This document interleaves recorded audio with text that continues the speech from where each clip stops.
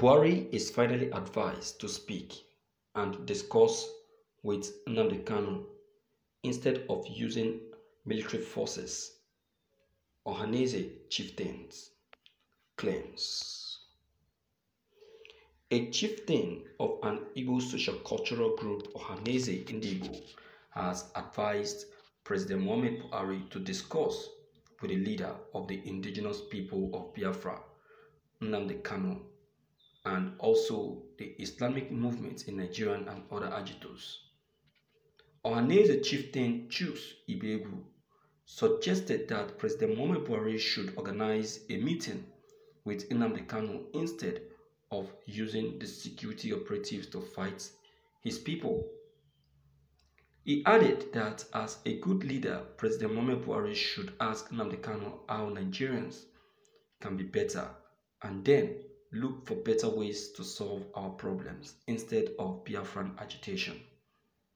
Chuks Ibegu also added that if President Buhari calls Ñnamdi Kanu for a meeting, the leader of IPOB would respect him as a father who cares for his people.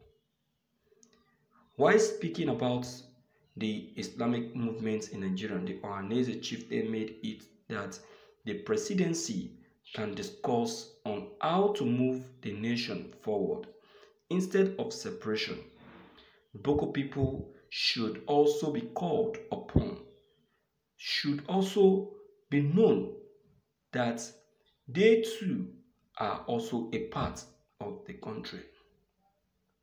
Ohanaeze chieftain advised President Buhari to invite machineries that will crush all of these issues. My dear viewers, that is the truth. That is the truth.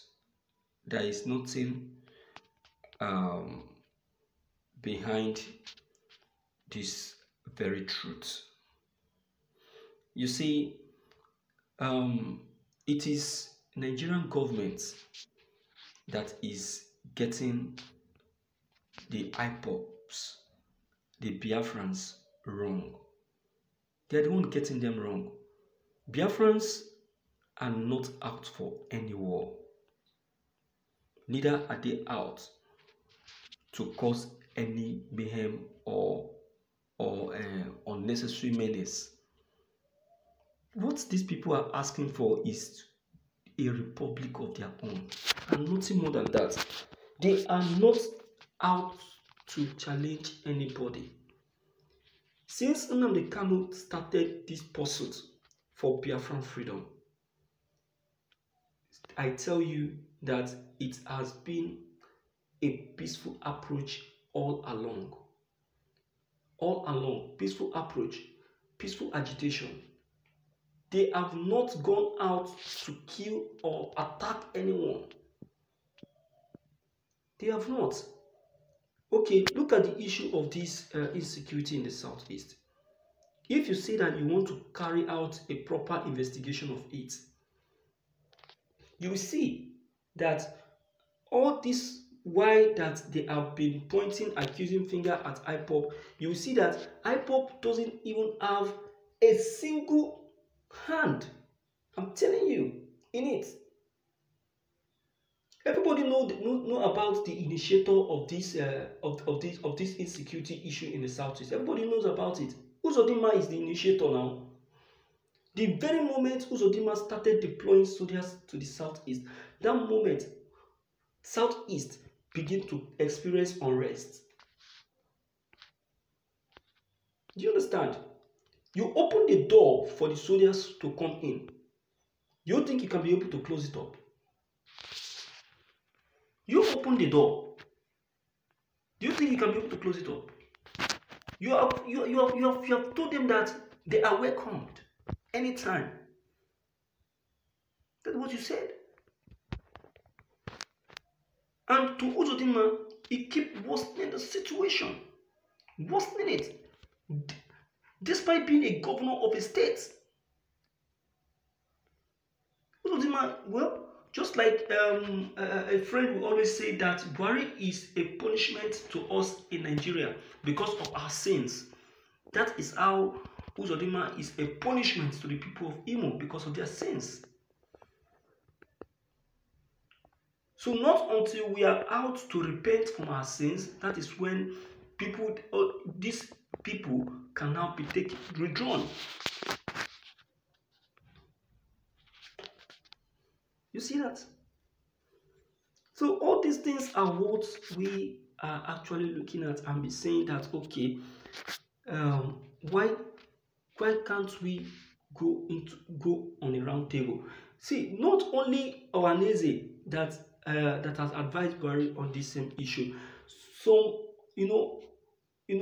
UK diplomats and ambassadors have called Buhari severally. Even Buhari himself has been invited up in abroad.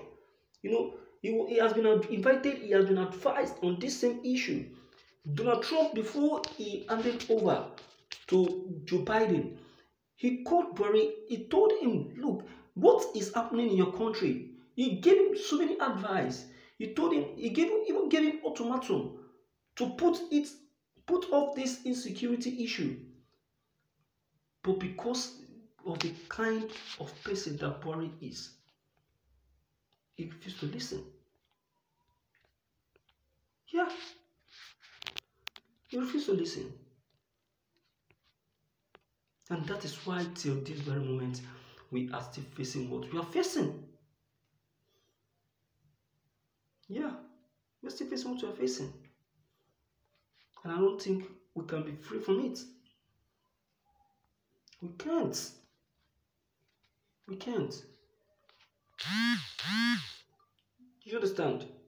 So, my dear viewers, let us begin to tell ourselves the truth. Let's begin to tell ourselves the truth, though. Because if the President Muhammadu Buhari, before he leaves office, doesn't find a remedy to this situation,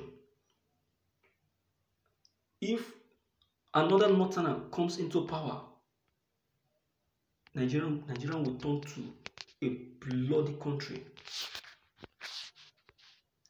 Yes, that is what is going to happen. Except we seek for the forgiveness from God. All right, let me hear from you from the outside to know what's your own take concerning this, baby. Don't forget to leave there below the comment box. Click on the subscription buttons as well as the bell buttons to get